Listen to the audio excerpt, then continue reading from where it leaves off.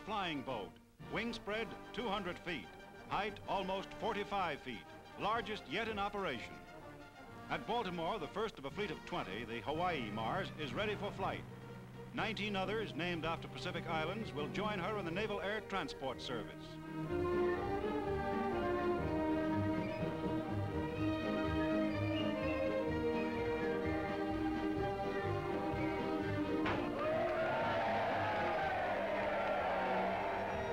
Down to the water for a takeoff. The Mars is more than 120 feet long and weighs 72.5 tons.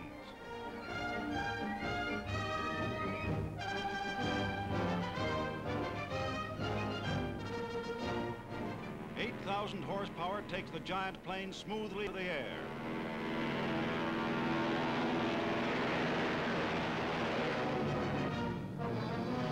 The size of a 15-room house with 2 decks and sleeping accommodations for 36, the Mars can fly to Europe and back non-stop.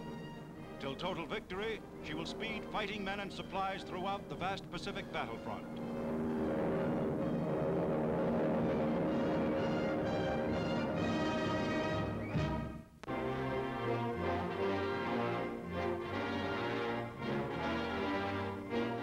In the Ryukyu Islands chain just south of Japan, landing barges of the 2nd Marine Division plow toward Aiea Island, 25 miles from Okinawa. Here and on nearby Aguni Island, landings are unopposed.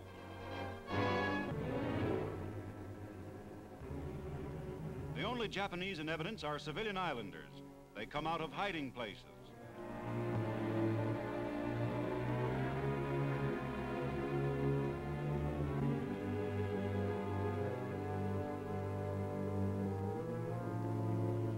On undefended Aiea and Aguni, there was no combat, but the misery and terror left behind by the enemy are not quickly overcome.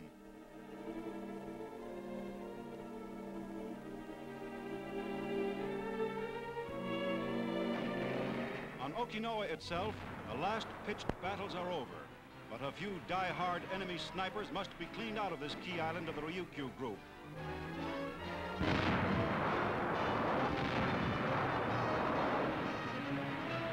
Grenades bring a Japanese out of the brush.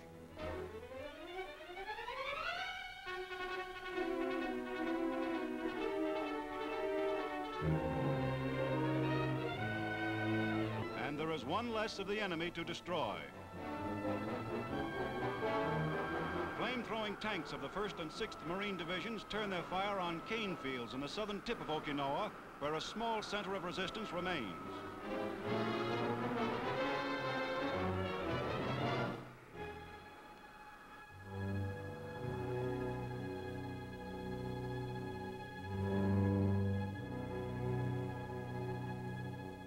Increasing numbers of the enemy surrender. News of American treatment of prisoners has spread, and now the Japanese come in larger groups. Stripped to prevent concealment of weapons, they are brought to internment areas.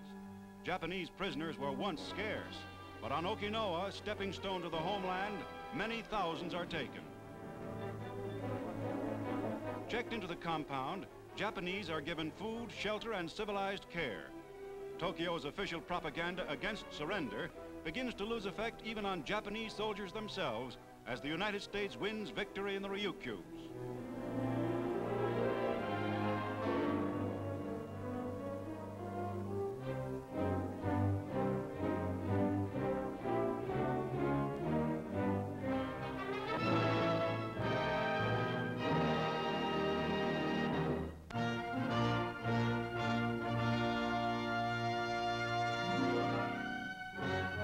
The cruiser Augusta, President Harry S. Truman ends an 8-day Atlantic crossing at the restored great port of Antwerp, Belgium.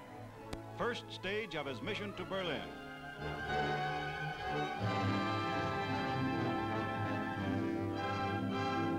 United States Ambassador Sawyer, General Eisenhower, and Admiral Stark come up the Augusta's gangplank to greet Mr. Truman.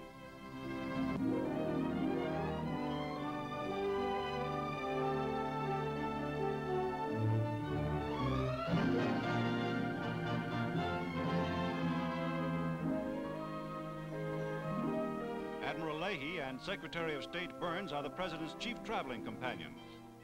Mr. Truman leaves his ship, to set foot on European soil. Driven to Brussels Airport, President Truman takes up his trip by air. He boards the presidential plane for the flight direct to Berlin and the three-power conference with Generalissimo Stalin and Prime Minister Churchill.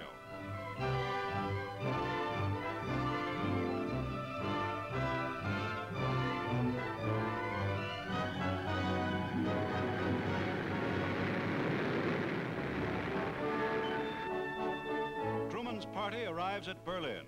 Secretary of War Stimson, Secretary Byrnes, warmly greeted by Ambassador Gromyko. The American president comes to Germany.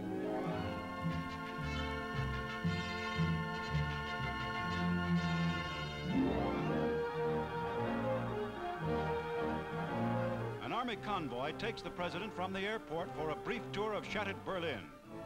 Harry Truman sees with his own eyes the destruction brought upon the once arrogant capital of Germany. An object lesson to aggressors of the future, taught by united free men.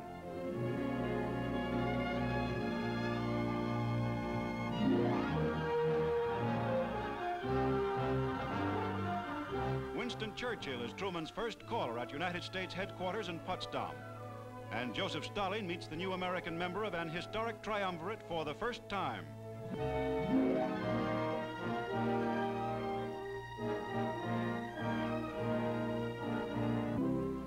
Here, where German Kaisers first plotted world domination, Britons, Russians, and Americans meet after crushing those ambitions. They face far-reaching decisions. As was Franklin Roosevelt before him, Mr. Truman is named chairman of the conference. Important problems resulting from final victory in Europe and organization of the post-war world are the vital questions before the conference.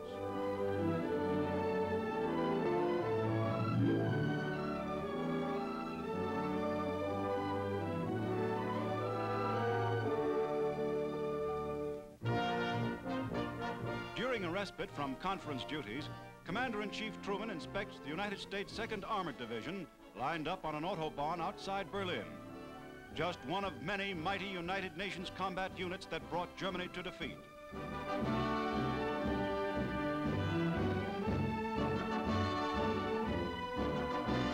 At a flag-raising ceremony in American-occupied Berlin, Mr. Truman speaks. We're here today to raise the flag of victory over the capital of our greatest adversary.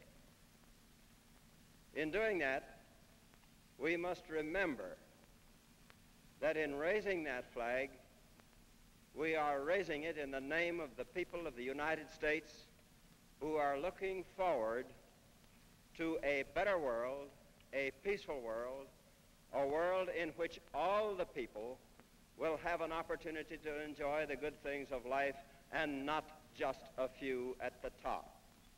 We want to see the time come when we can do the things in peace that we have been able to do in war.